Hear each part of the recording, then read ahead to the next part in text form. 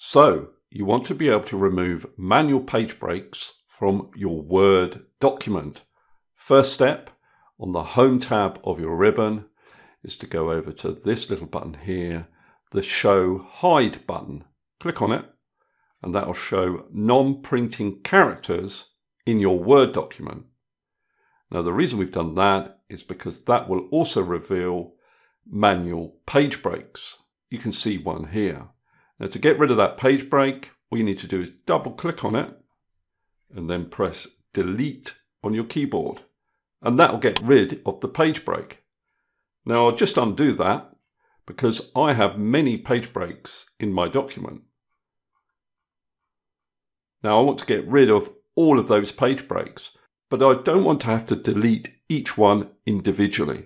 So is there a really quick way of deleting all the page breaks in my document?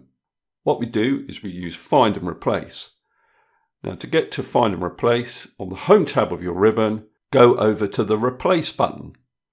There's also a shortcut key for that. It's Control H. In the Find What box, you need to put the code for a manual page break. Now you can either type that in, or you can go to More, Special, Manual Page Break. Or you can just type those characters in. In the Replace With box, just leave that blank. Then go to Replace All. It's found 3 manual page breaks in my document. Just click on Yes to confirm. Click on OK. And now if I look through my document, I can see that all of the page breaks have been deleted. Okay, that's all I wanted to cover in this particular video. Hopefully that's useful. If it is, please give me a thumbs up and subscribe, and I'll see you next video.